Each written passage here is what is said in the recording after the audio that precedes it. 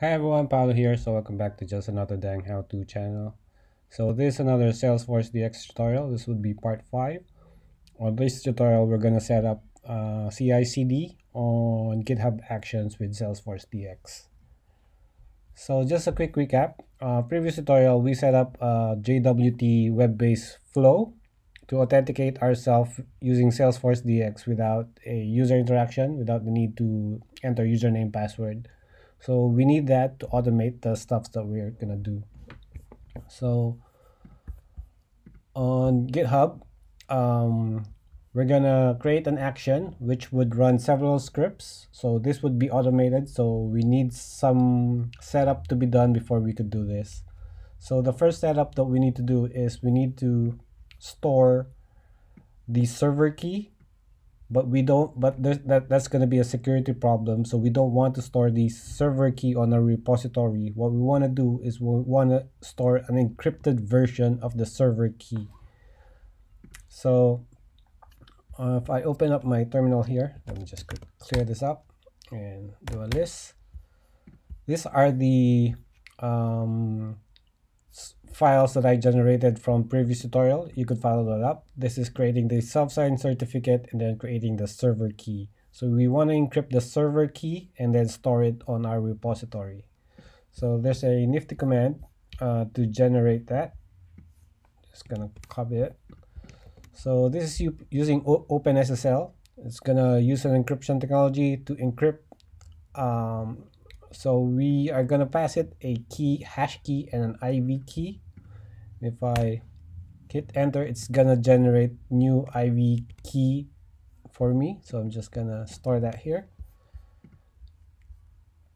And finally, we're gonna use those key and IV hash to encrypt the server key. So if I paste this, openssl salt, so input is the server key, output would be server.key.enc, which indicates it's encrypted with base64, and the key hash would be the one we just copied for the key, and IV would be the IV we just copied. So if I hit enter now and I do a list, you would see that there's now a new server key generated for me. So this is the one that we want to store in our version control. So let me copy that and back to Salesforce DX. So on DX, I want to create a folder called assets. Let me just copy the file over there.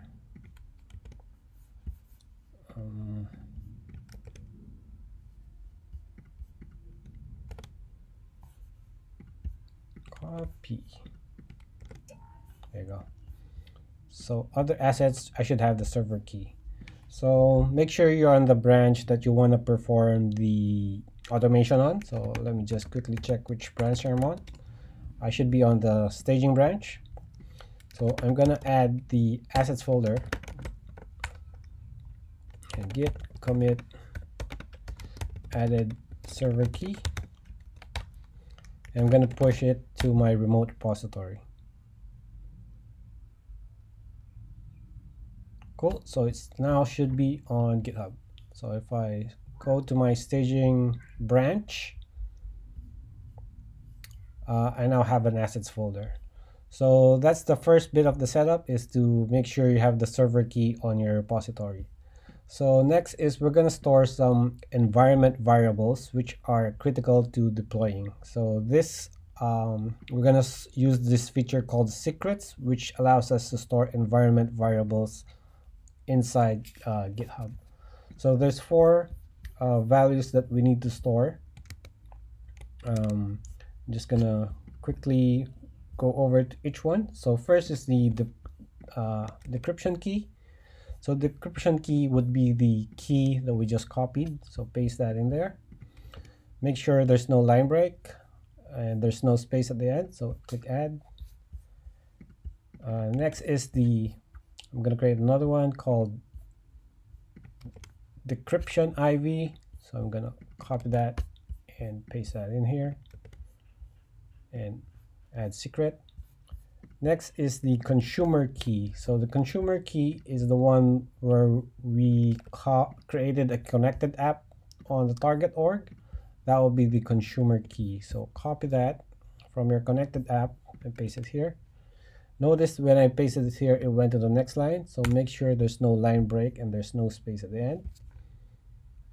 And next is the username. So I'm just gonna quickly copy this username and paste it here.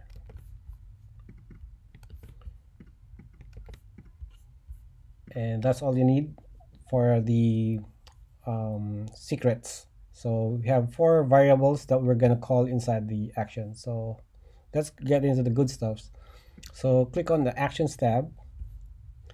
And from here, you could see it's asked you to set up a workflow. So basically a workflow is a job that kicks off when you indicate something for it to happen, like the pull request or in a push to a certain branch. And then it would run into several steps for you depending on how you configure it. So we're gonna go ahead with the simple workflow. As you can see, there's several workflows here for different languages. So let's click on the simple workflow. So give it a name. I'm gonna call this PR staging. And there's a template here on what it's going to do. So it's on push, it's gonna trigger action here. So we don't want it to trigger on the master branch. I'm gonna remove that. I want it to trigger on a pull request, and I'm gonna change the branch to staging. So the idea is I make a pull request, it's gonna run the script, make sure that my script is deployable before it even tries to deploy it to the target org. And these are the jobs. You could have multiple jobs. Build is the environment where it's gonna run on. So run on has Ubuntu latest. There's Mac OS and Windows. We're just gonna stick with the default Ubuntu. So this is a virtualized environment, and it's gonna check out your code, and it's gonna run several of these steps. So we're gonna replace these steps with the one that customized for us. So just gonna quickly replace this. I'm gonna walk you through those steps. So this is built on YAML. Tabbing spaces are very, very particular, so make sure you got the tabbing right. So here we're gonna do a build and deploy. So this is going to run this command, which is gonna get the Salesforce DX command line tool, extract it, untar it, and then install it. Once it's installed, we're going to run the openssl tool. This is going to decrypt the encrypted key and output a server key. And then next is we're going to authorize ourselves. So let me remove this echo here as we don't need it, and remove that pipeline. So it's not use pipe if you want to do multiple commands on one run. So we don't need it. It's only one run. So this is going to use the same authentication with JWT that we did on the client side, but this time we're passing the consumer secret, which we stored as a secret, the username, and the server key, which was decrypted by the previous step, and same old stuffs that we did on Salesforce DX. And then we're gonna convert the metadata, so we run Salesforce DX. Let me make this pretty and move it to the next line here. Yeah. So we're going to run Salesforce DX. It's going to convert the existing metadata, the Force app, into the metadata format. And we're going to run a test only. And this is going to test, deploy the converted metadata on a local test on a check only on the target org. So before you commit, make sure you change it to the branch that you want. So I'm going to do this, propose a new file. And I'm gonna make a pull request to the staging environment. So when I do this, I click on pull request. It would say this branch has no conflicts with the base branch. As you would see, the build automatically picked up. So if I open that and walk you through what it's doing. So this is the action that we just set up. It's setting up the job. It's setting up the environment, pulling the Salesforce CLI. It's building decrypting, authorizing, converting the metadata, and finally running the unit test. And everything looks good. So that means our pull request is good. We could merge the code. But before we merge the code, we want to create another action which actually deploys our code. So if I go back to the workflow, actually let's go to the code because I want to copy the same thing and move to the patch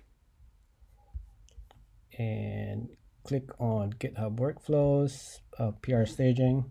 I'm gonna copy the whole code and we're just gonna quickly modify it slightly differently. So click on Actions. I want to click a new workflow, set this up.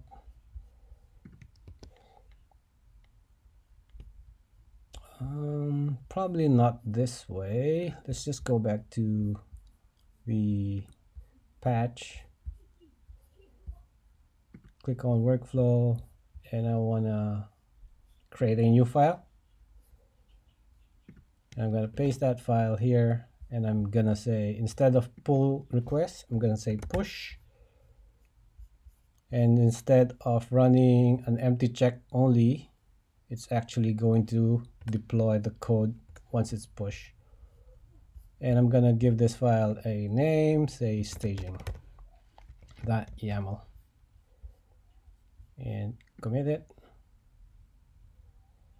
So we now have two actions on that file. One is for the pull request and the other is for actually deploying. So if I go back to actions here, pull request, it should kick it off again. Yep, as you can see, it's queued itself again. It's trying to check. So give it some time to complete. So everything's passed. I can now create merge this pull request. Once the pull request has been merged to the staging, I'm expecting that the merge is kicking off itself again. So if I do this, and let's see what's going on under the hood, this should now try to deploy our changes instead of just running a test only check.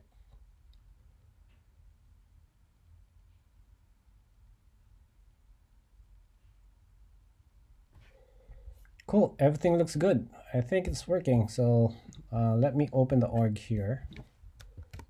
SFDX force org open.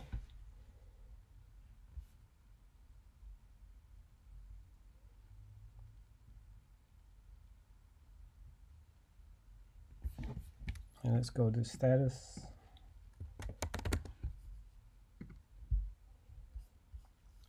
Yep. So as you can see, the validate was done. Now this is actually deploying. How cool is that? So that's how you set up GitHub Actions with Salesforce DX. Hope you liked this tutorial. If you have some questions, leave them below. Please subscribe to my YouTube channel. Cheers. Bye for now.